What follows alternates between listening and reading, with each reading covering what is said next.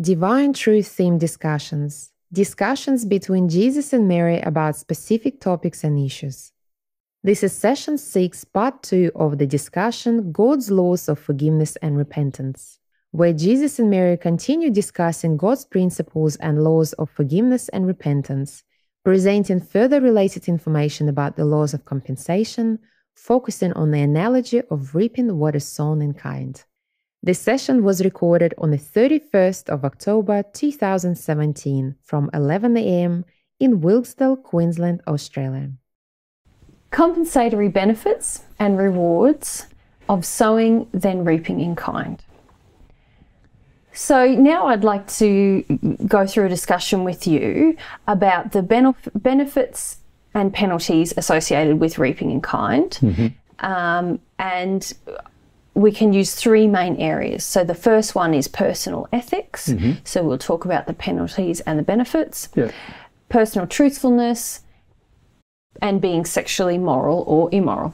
So we'll talk about each one. So I suppose here what we're trying to do is help people to see the rewards of living in harmony with the law and the penalties of living out of harmony with the law.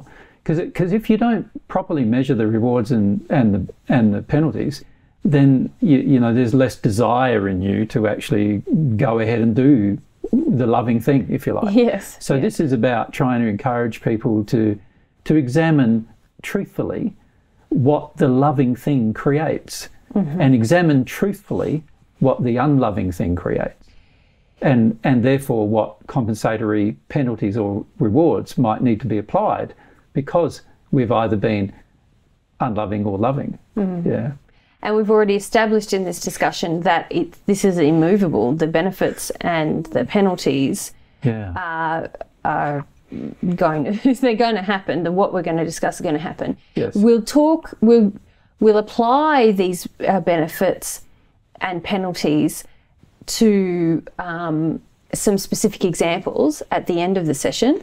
But here we're just going to speak about what is the truth. So here we're probably not going to spend very much time on each of these things. We just want to list what some of the truths are because it's not exhaustive. None of these things that we're covering now will be exhaustive. They're just some of the positive benefits of ethics and some of the penalties associated with not having ethics, for example.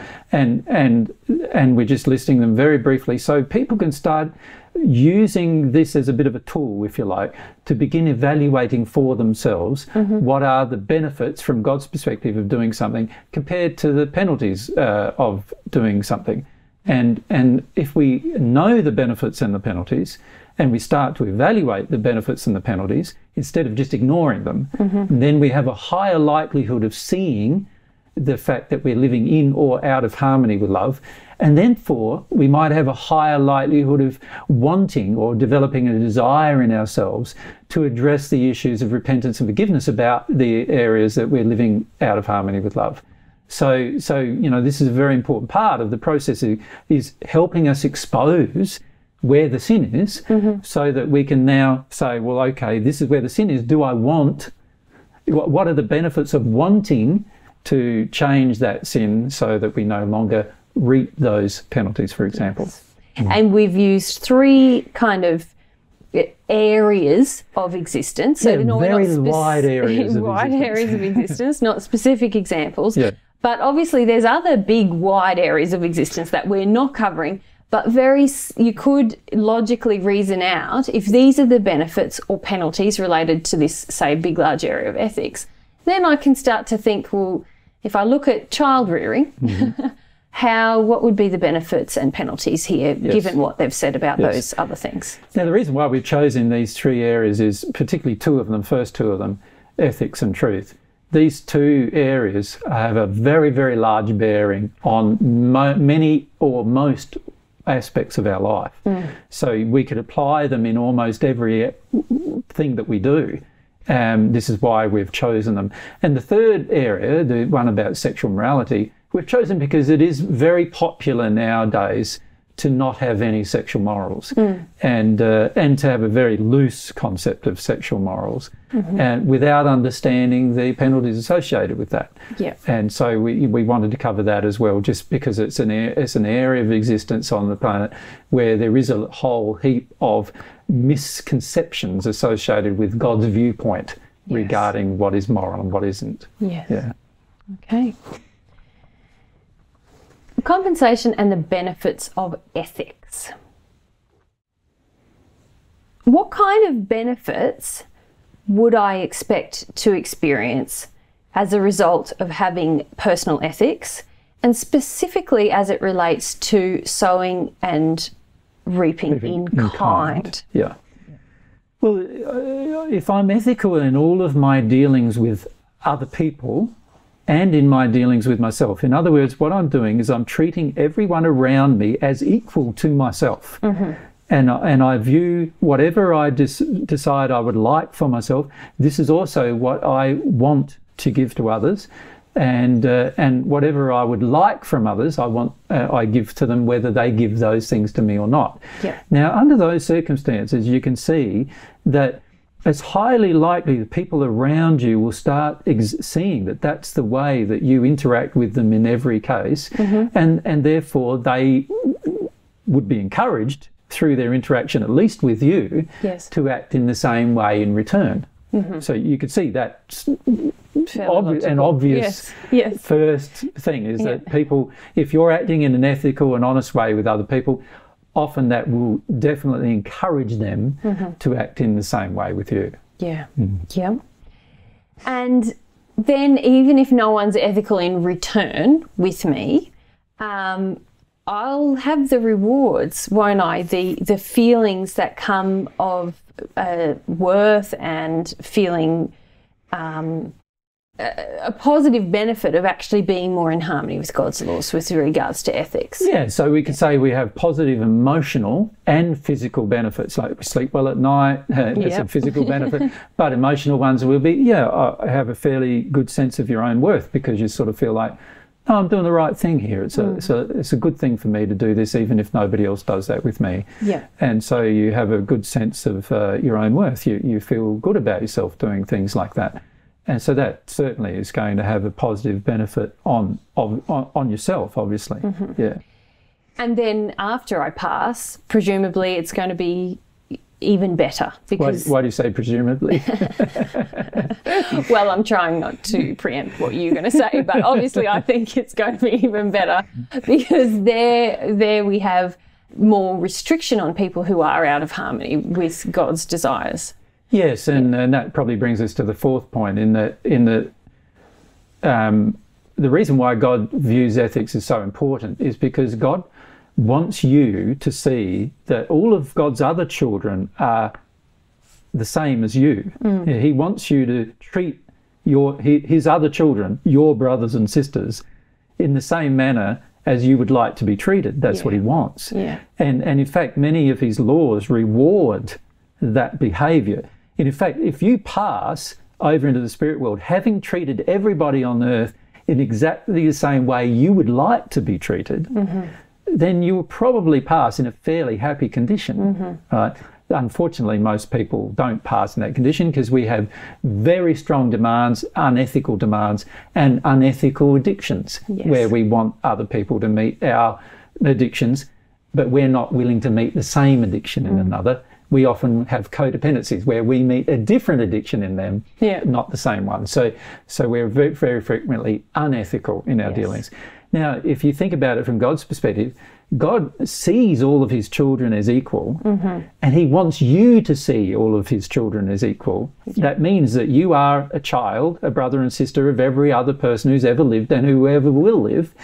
And if you arrive in the spirit world with that belief, you can see that your condition is probably going to be a fairly good condition. But even while I'm on earth, I actually enable a further close. I create the potential for a closeness with God, just because I'm close to God on this one issue of ethics. That's right, yeah. And conversely, it would be the opposite, obviously. Yeah, so, you know, there's a scripture in the Bible that says that if you harm another one of God's children, it's like poking God in the eye. And in some ways that is the case. Of course, God doesn't feel a negative emotion about anything, but God does feel that it is wrong of you and you're not respecting him if you treat another one of his children badly. And so obviously you're not, a relationship with God is not going to be possible while you are unethical with your brothers and sisters. And God's view of ethics and human view of ethics, there's a large gap between those two things. God's view of ethics is very refined. So here we're talking about God's view of ethics. Yeah. And so what we want to see is that if I have God's view of ethics, now I have a strong potential of having a relationship with God, and at least because I have treated my brothers and sisters well. Yeah. Right. And this is why in the first century I said to people the words, if you did this to the least of my brothers and sisters, in other words, the person who you think is the least of your brothers and sisters, if you gave them water to drink when they needed it, or you did things for them because it's the right thing to do and you wanted to do it, and you did it for even what you viewed as the least of these people, the people who are in the most hardship, who are not powerful, or not for a personal reward, then it's as if you did it to me, and you will be rewarded for that, right? And that is the reason why those words were stated, because if you treat another person well, it's the same as if you treated me well, right? And this is what people don't understand about us either very much, is that when we see one of our people who are our acquaintances treating another person well, but treating another person badly,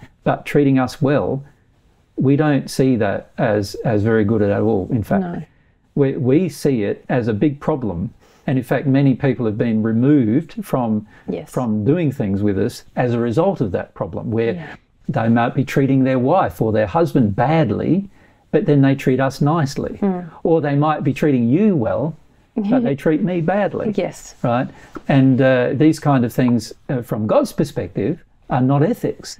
And not having ethics means there's an immediate block between you and God. Yes, and also not having ethics also creates an immediate block between you and the person you're attempting to have a relationship with immediately.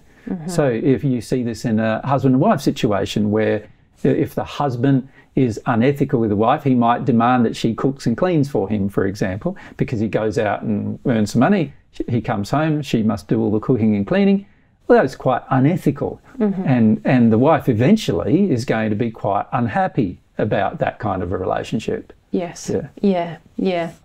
And so finally, if I have these ethics, one of the benefits in kind is that I don't have anything to repent for. Yes, it reduces your repentance requirements. Yes. And as we've stated right from the beginning, repentance is a very, very difficult process emotionally and quite painful to go through, where you've done something wrong towards others.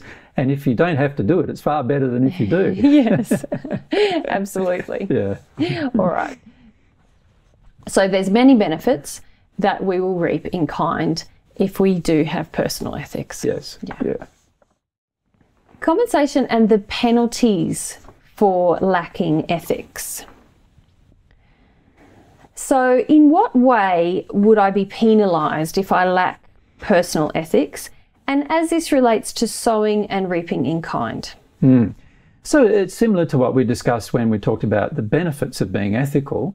Now we're talking about the penalties of being unethical, and they are very similar in kind. So in other words, if I am unethical with people around me, that creates a situation where I treat people differently to how I expect to be treated. Yep. And this is going to create a huge amount of problems in my life, insofar as not only will other people be very unhappy with me for doing that, and therefore, it'll be very bad for my relationships, But on top of that, there's a higher likelihood they will treat me unethically as well. They'll go, well, he's never good with me, so why should I be good with him? Yeah. That's a human failing. It's still not in harmony with God to do that, but that's what they'll be inclined to do. Yeah. They'll be inclined to treat you badly because you've treated them badly. Yes. Yeah.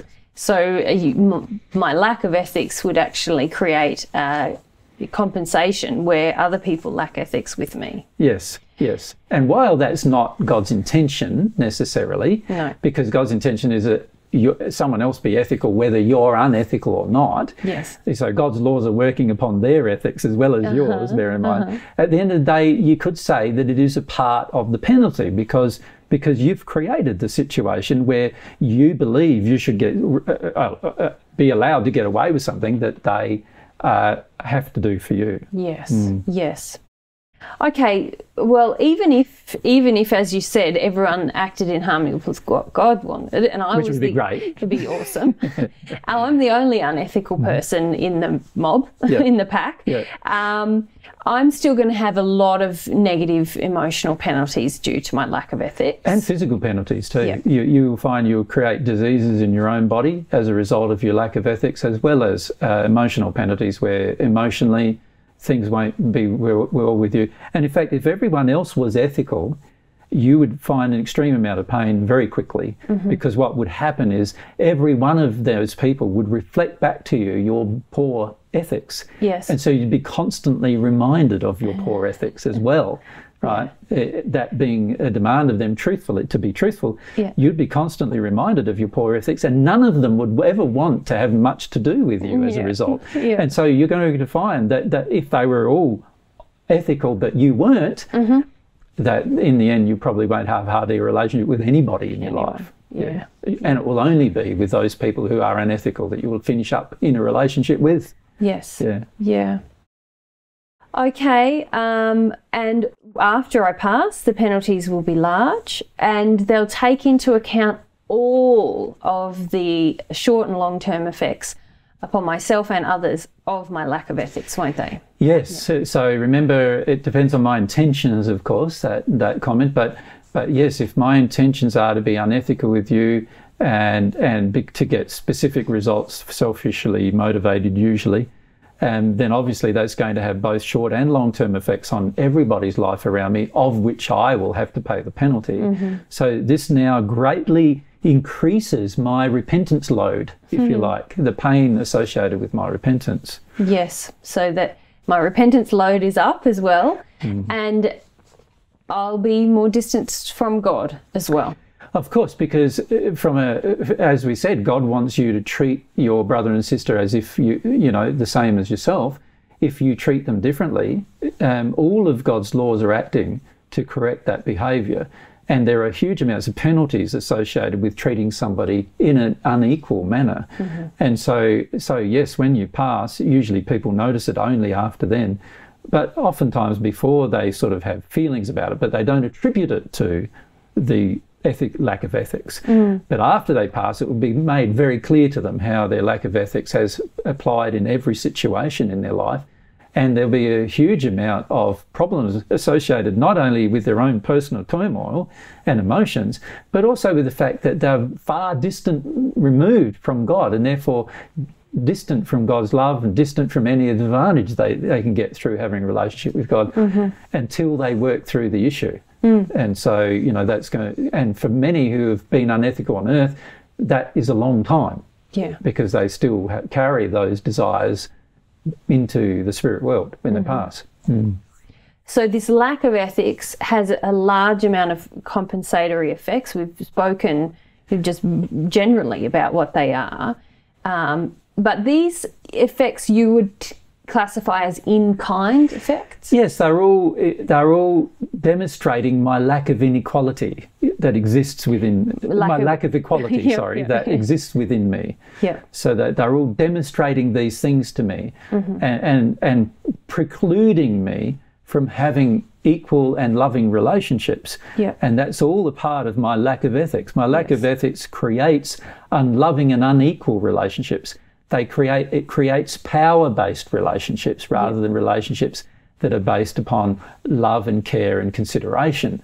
And all of that is a part of the consequence or the penalty of not engaging ethically with your brothers and sisters. Yeah. Okay, great. Compensatory benefits of truth and truthfulness. So what kind of benefits would I receive for being personally truthful in regard, and what kind of compensation in regards to sowing and reaping in kind specifically? Yeah. Okay, so if we can see that if I'm personally truthful with others on all occasions without any unpredictability in it, I'm always predictably truthful and honest, and I'm transparent with everybody, then you can see that firstly that would create a fair bit of trust with everybody around me, wouldn't it? They'd know that they can pretty much trust that I'm being truthful and honest all the time. And also, it's highly likely going to encourage them to be more truthful, transparent and open with me as well. Yeah. And what I notice is that the law of attraction acts then to either repel people who don't value truthfulness and attract people who do. I see that in our life a lot. Yes. The people who don't value truthfulness at a soul level are repelled from our life. Yes. And the people who love it are attracted to our life. Yes. Yeah. So that's a benefit that would occur for everyone. Yes. And as you can imagine, that creates a lot of safety in your life. You know that the people you're dealing with are honest and open and truthful with you. Yeah. You know that the guy who's delivering your, goods, he's honest about how much time it took him. You know? And you can trust all of that. And he is particularly honest with you because he knows that you're not trying to get around the issue, and you're ethical with him and you're honest with him and open with him.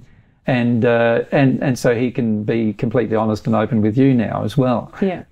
So it's really great to have that relationship with people in the community, even people who don't believe in divine truth or anything. It's great to still have that kind of relationship with them. Definitely. Yeah.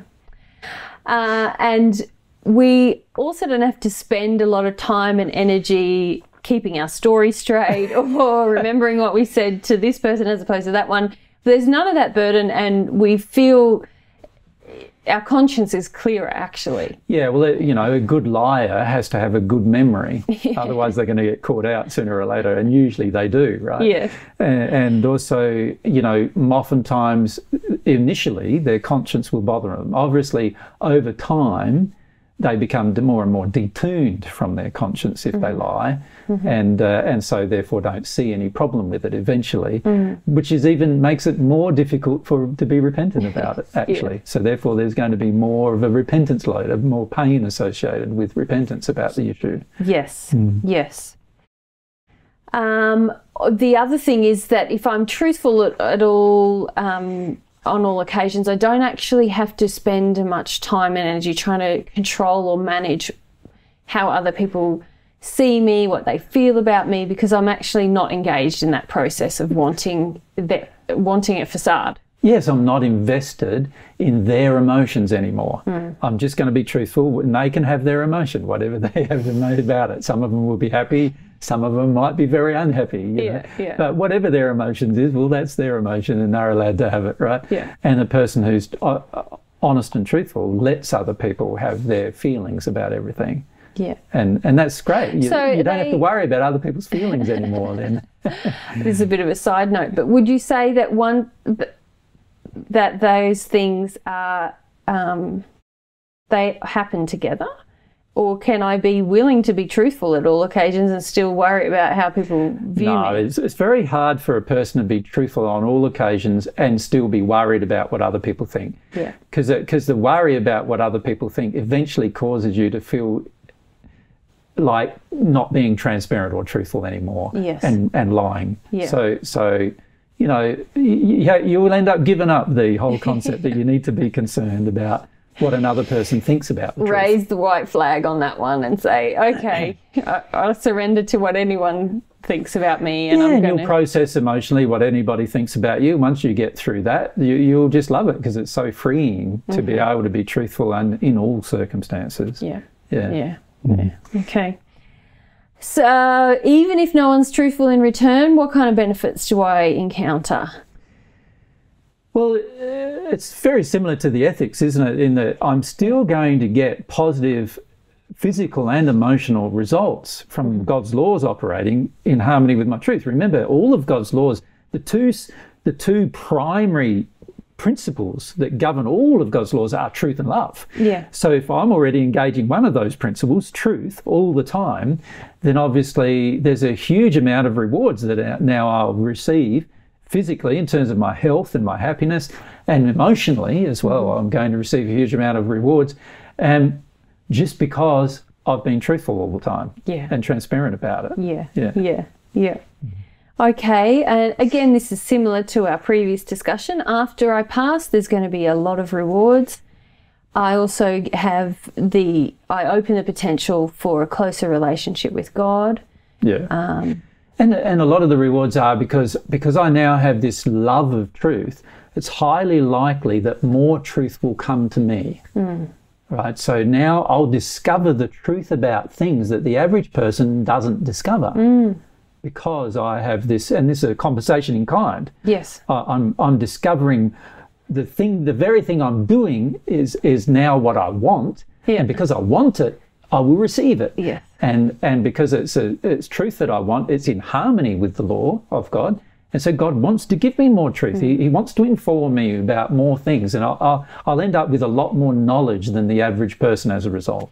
It's interesting, isn't it? Because there's a kind of a global issue with a disillusionment that we'll ever find truth, and a lot of postmodern kind of feeling is just like, it's not possible. But we've got to be careful there, because some of it's not just disillusionment, some of it's desired ignorance.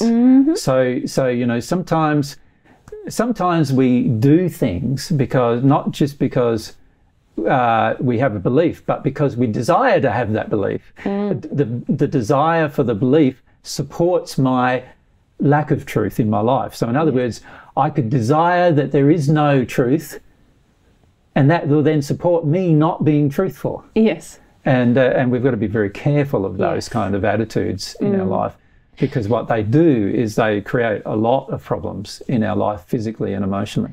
Well, yes, and I was thinking of it in the converse of this disillusionment with truth. But if people actually valued truthfulness just personally, they would find truth. What you've just said is they would find truth would come to them. They would know truth. The average person on this planet does not value truth. You can see that in the media. And definitely. Like, it's always playing out. We listen to a whole heap of lies. Yeah.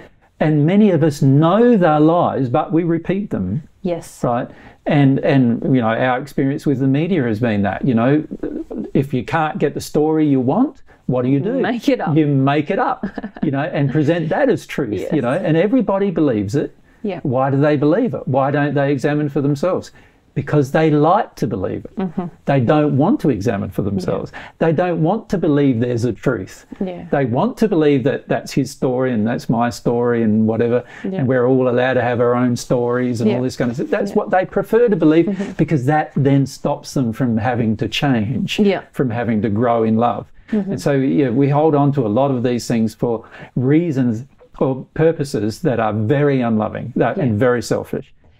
And yet you're saying the benefit is, if I just valued personal truthfulness, then I would not only support the truth around me, and I would want to receive truth, but I would actually have access to absolute truth far more readily than anybody else. Because now you have faith in the concept of absolute truth. Yes. So of course you're going to have a desire to receive it.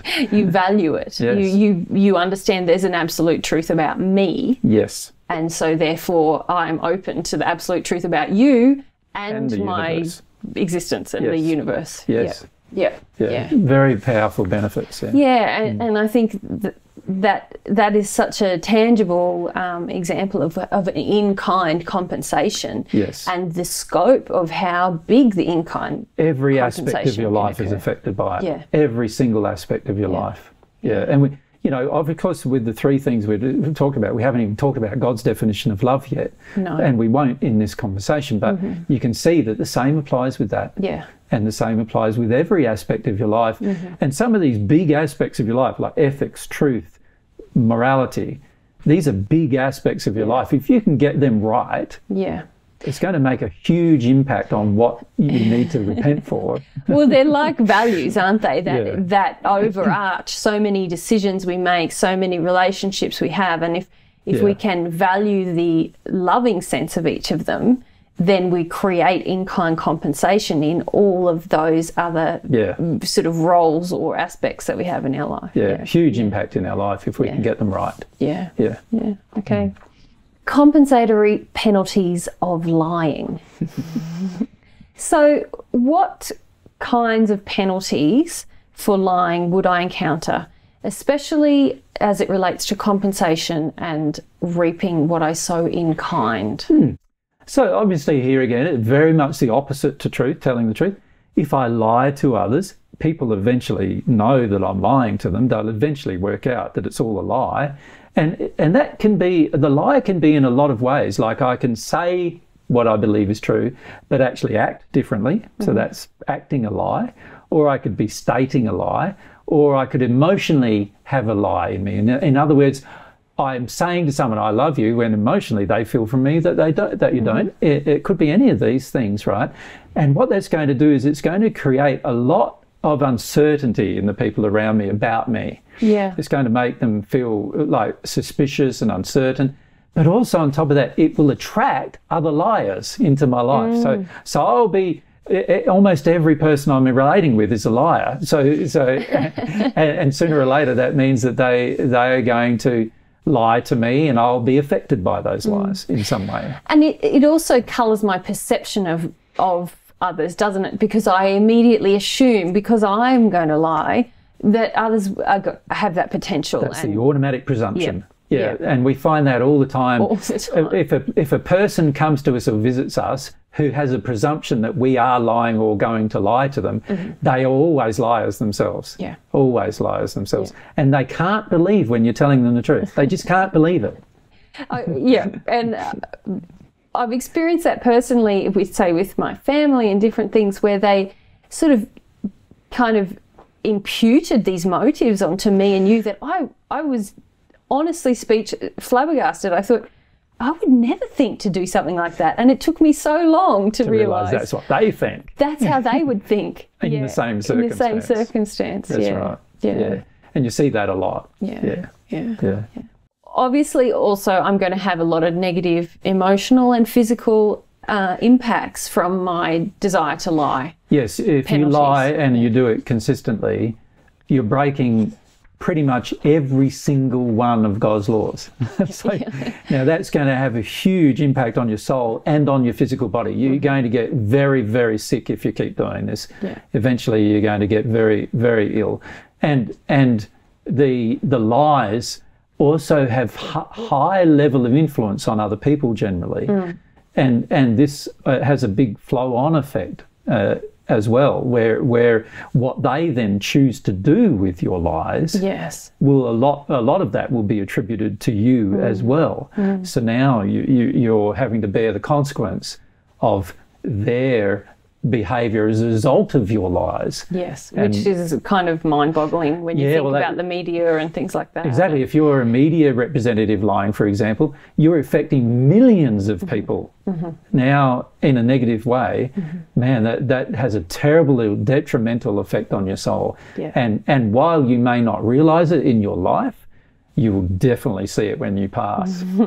So there's increased penalties, and then as we keep saying, there's increased load on how much I have to repent for. Imagine if you've spent a whole years of journalism lying or creating stories that are not true, or embellishing stories so that they become more flamboyant or more interesting and so forth, and people have interpreted them as you telling the truth, and you pass. You imagine everyone around you is going to see that you did all that. And they're not going to have very much respect for you at all. So while you think you're getting respect now, at the end of the day, you're going to have no respect at all from anybody, and you're going to be in a terrible state emotionally and spiritually as well, because it's a terrible lack of love that motivated that desire. Yes, so your lack of respect for others in not telling the truth about them, and your lack of love for them, and lack of love will result in a in-kind compensation, which is a lack of respect towards yourself. Yes. Eventually, when the truth is exposed. Liars are eventually exposed, whether it's here on earth or in the spirit world, they're eventually exposed. And once they're exposed, there's a terrible amount of consequence for that. Yeah. Yeah. Yeah. Yeah. Yep. Okay. And as we keep mentioning, God can't actually have a relationship with me while I'm a liar, basically.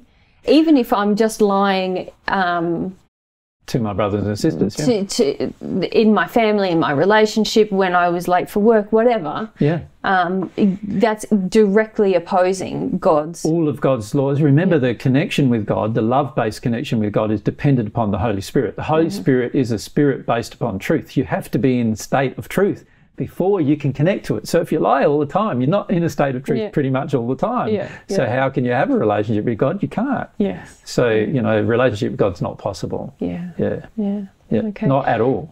At all. At all. And that bears repeating. So there's a lot of quite powerful or intense negative penalties for lying and desiring to lie. Yeah. Compensatory benefits of sexual morality. This is a lovely one, I think. So what kind of benefits in kind, compensation in kind, would I receive for being a sexually moral individual? Well, again, the very first one obviously is probably quite obvious, in that if I am a sexually moral person, and it's truly coming from my soul, not just from some kind of Bible definition or Koran definition of morality, but it's truly coming from my soul that I want to be sexually moral, and I am sexually moral in my interactions. You mean from God's definition? God's definition, which means I'm not sharing my sexual energy with anyone other than my partner, who I believe would be my soulmate. Yes. Then it's highly likely my partner is going to honour that feeling in me, and engage in with the same moral fidelity as I have. The likelihood rapidly goes up, doesn't it? That's the in-kind compensation. And also the attraction, the laws of attraction, which interact with this compensation laws, don't they? Yes. Would draw more people to my life, potentially even draw my soulmate to my life, because I have this pure desire. Correct. But also bring other people in relationships with maybe not my sexual primary relationship, but other people around me who also value sexual morality. Yes, so I won't have to put up with people sexually projecting at me who are not my partner, because that's a very unpleasant thing to put up with, as you know. And I also can feel like usually people who project sexually at somebody who's not their partner have quite a lot of quite damaged emotions to work their way through, and you wouldn't have to be in the company generally of those people frequently. So the beauty of that is that you feel very relaxed about your own sexuality. You're not worrying about, what's that person doing with me? Because you don't care what they're trying to do, because it has no effect on you. Your heart and your soul is sexually aligned with your partner. It's not aligned with anybody else. So you don't have to worry about what anybody else decides to do with that. Yes. And so in that way, it's a far more relaxed state. You're not trying to manage people or manage. Well, you're relaxed with your own sexuality as well. Yeah. So you know, instead of being on tenterhooks about what's that person want from me, and what do I have to give them to make myself feel safe or secure, or whatever other reason you might be leaking sexual energy before then, you're no longer doing that. And so now every relationship you have is a very pure sort of relationship. It's also very interesting because all the people who want to do that with you are not interested in spending any time with you anymore. Yes, because they're not. There's no codependent exchange of energy, sexual energy. That's right. And also you become uninhibited in your own sexual expression to a large degree, don't you? Because you feel this moral feeling, no, my sexuality is a good thing, a good part of me, and I want to... And it's just for that person. Share it with that person. And that person's it for me. Yeah, and that feels great, and let's go. That's right. You know that every sexual desire you express with that person now is more highly likely to be unselfish. Yeah. It's also more highly likely to have more pleasure associated with it as well. And you certainly won't be bothered by any bad conscience about having a sexual desire. So you won't be trying to inhibit your sexual feelings all the time, because you don't need to. Yes. All right. So even if my partner, say, is not moral with me, I'd be free of the compensatory shame that comes from sexual immorality. Yeah, so when my partner cheats on me, I would not see it as my fault in any way. I would see it as, no, that's their problem, their choice. And it's not because I've been cold or distant sexually from them, because I haven't been. As I've already discussed, you'd be sexually open in this state.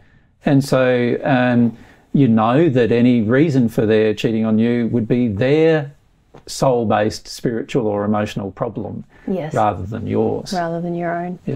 You've already mentioned that anyone trying to manipulate me sexually through the use of shame or through the use of threats or through even the just use through of sexual reward, desire, rewards. You're sort of a short-term you're a lovely person because you gave me the sexual feeling as I wanted. I'd be impervious to all of that. Yeah. And that feels good. That feels good. It doesn't necessarily feel good for the people on the other end of it, because they want it, right? Yeah. And so often they will be angry with you. You'll see their true colours, which is what I like. You see what's truly motivating them.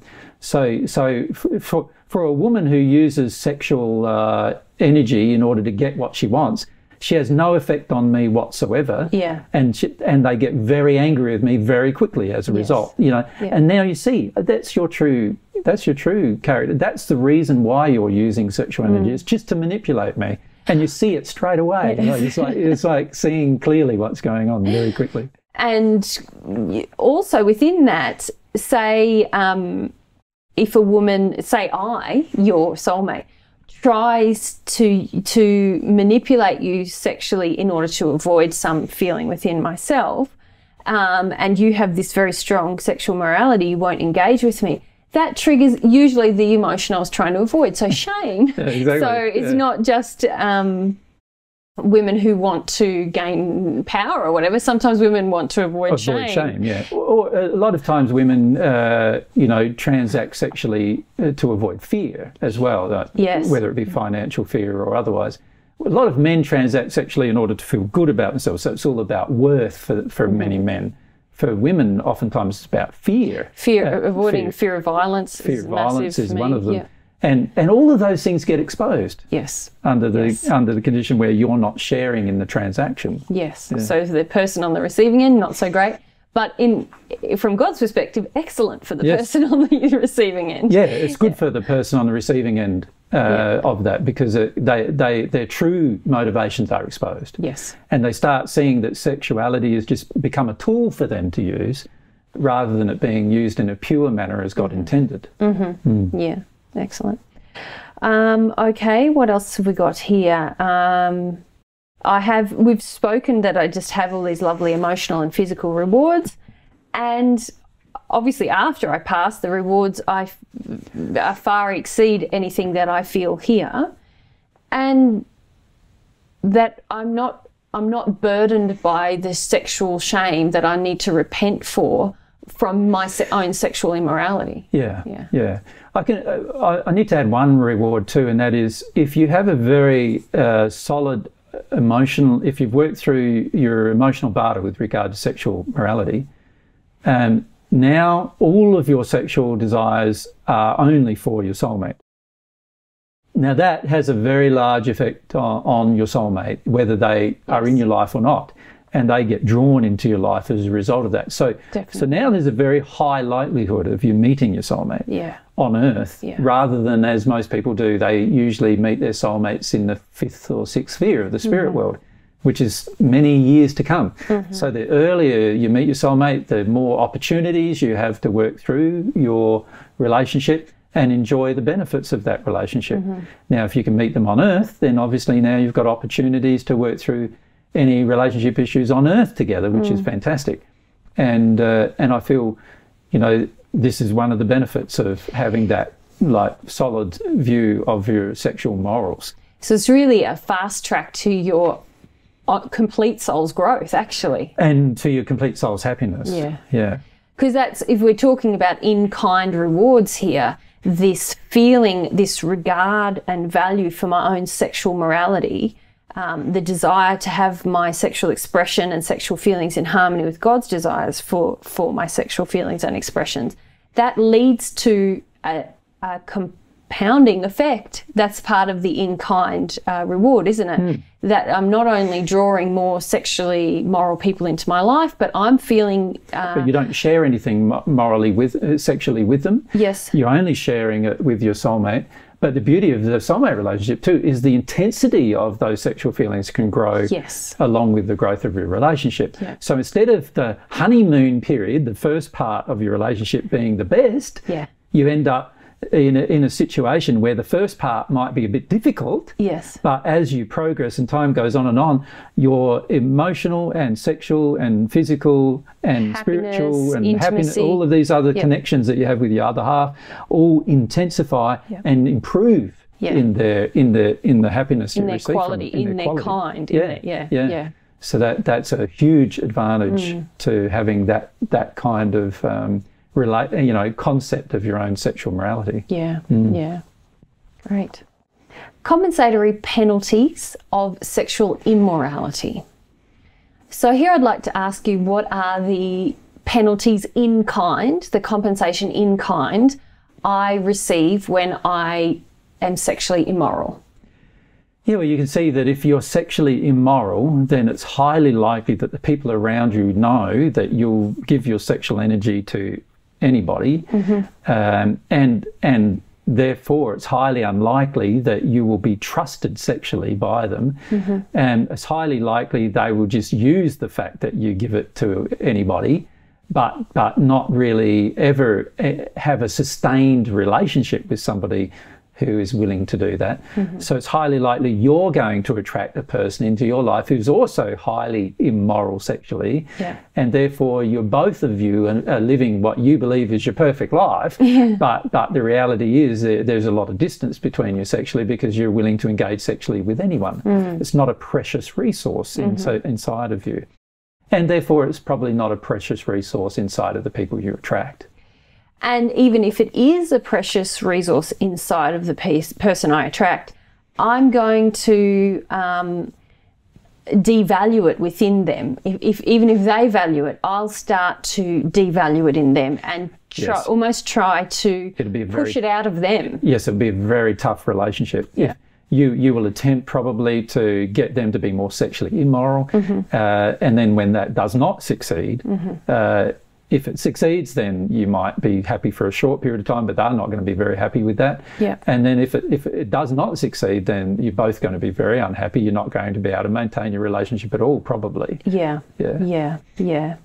So, and I'll also have a lot of negative emotional and physical repercussions of the lack of sexual immorality, whether I'm single or with it in a relationship. There's a huge amount of diseases on this planet now that are all associated with sexual immorality.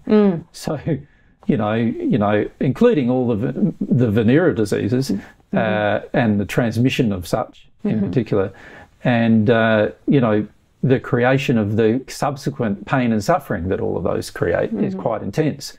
So much so that, the world itself is dealing with epidemics of them all around the world. And very, very harsh. It's very hard to deal with physical diseases that are associated with your sexual parts. Because of the shame-based feelings associated, guilt-based and shame-based feelings associated with them. And so it's often very, very difficult and painful emotionally. Because sometimes we inherit from our society or our family line a sense of sexual shame, which from God's perspective is a lack of sexual... It's out of harmony with love of self. Yes. Yes. But so when we're speaking about sexual immorality here, we're really speaking about a lot of different things, aren't we? Where any error we have about our sexuality that's different from God's idea of our sexuality is going to create penalties, compensatory in-kind penalties. And that applies with every aspect of our life. Every area where we're out of harmony with God's definition of love, we are always going to create physical as well as emotional and spiritual aspects of penalties associated with the soul. So remember, the penalties imposed upon the soul, but then because of the soul's emotions, it gets imposed upon the spirit body and the physical body. Yes. So that means pain results in the spirit body and the physical body, physical body as a result. Yeah. Okay. The future penalties are going to be large as well, not just the ones I encounter on earth. Yeah. If you're in the spirit world, it is very, very hard for a person who's sexually immoral to progress, because their whole life is governed by their sexual condition. So all they want is satisfaction of their sexual condition, and it's like a frenzy, and it's very, very hard to give up. It's like a drug in its own right. It has, in fact, similar effects on the brain of the spirit body as drugs do on the physical body. And so it's very, very hard to actually give up these problems after you've passed. And therefore, there's a lot of pain usually associated after you've passed giving those things up. Okay. God can't maintain a relationship with me while I'm sexually immoral, while I'm immoral in any way. The reason why is God has a definition of morals, and God's trying to help us get to his definition of morals.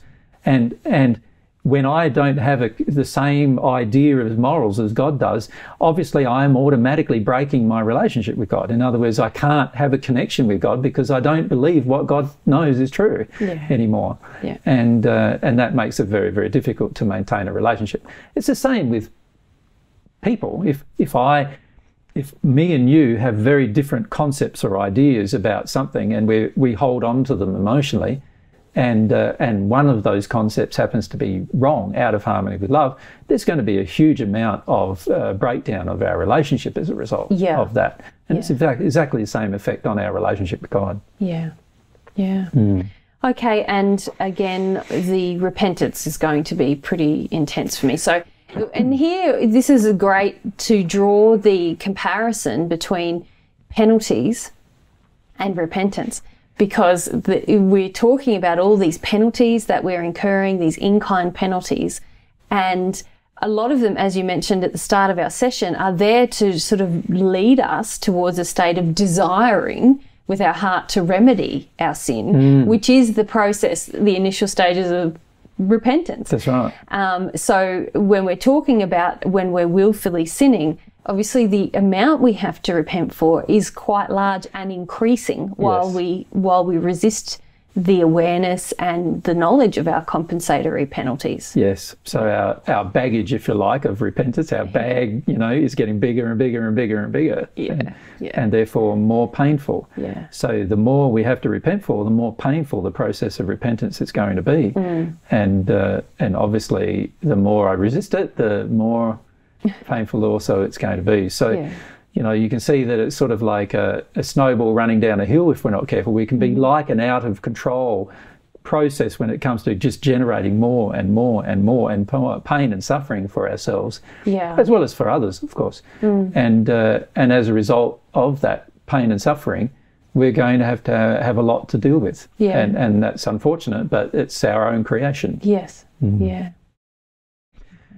So lots of penalties for sexual immorality. So we can see from these discussions, including this one, that compensation in kind occurs, and there are rewards and penalties for in kind, and we need to understand that. And if we can understand that, then there's a high likelihood we'll choose some of these big areas of our life.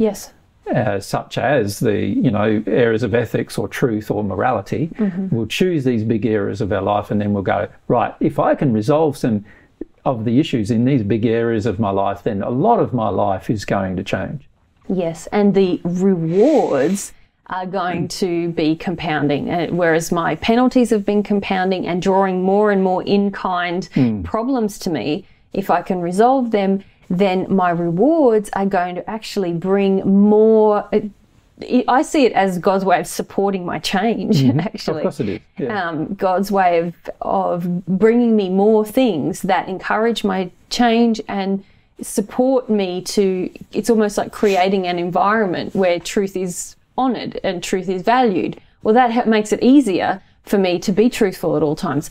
But I first have to value truthfulness inside of me. That's right. And when I begin to embrace that, then the external things around me can change and my internal sense of well-being can change as well. Yeah. But often we want it to happen in the reverse, don't we?